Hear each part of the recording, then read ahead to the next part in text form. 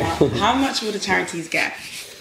The charities actually get 94% of everything that comes in. Yeah. I think that's more than anyone else out there does or gives. So the way it breaks down is charity gets 94%, the ambassador gets 1%, and then 5% goes to the administration of everything. So fund donor itself for putting everything together, and everything that we organise, that's more or less the 5%.